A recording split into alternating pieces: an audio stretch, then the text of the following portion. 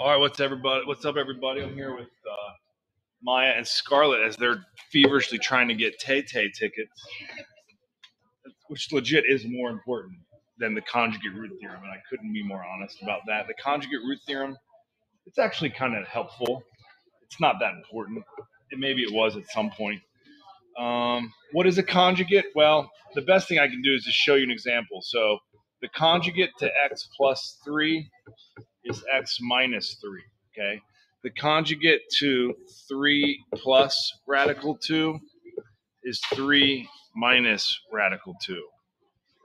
The conjugate to 2 minus 6i is 2 plus 6i. So the conjugate, it leaves the sign on the first term the same, but it switches the sign on the second term, and it involves binomials.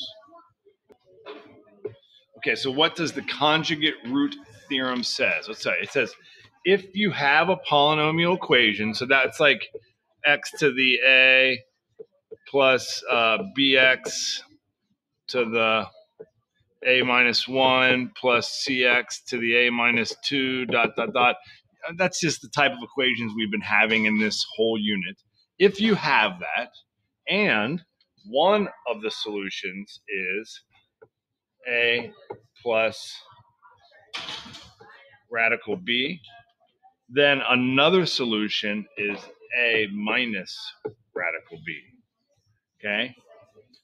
It also says if you have a polynomial equation and one of the solutions is a plus bi, then another solution is a minus bi.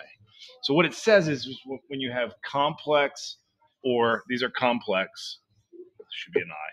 If you have complex roots, that should be a plus. I'm sorry. Internet is bad in this little section.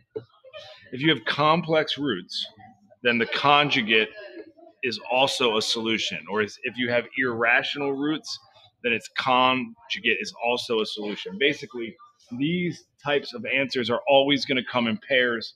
That's what it says. That's all that it says. Boom.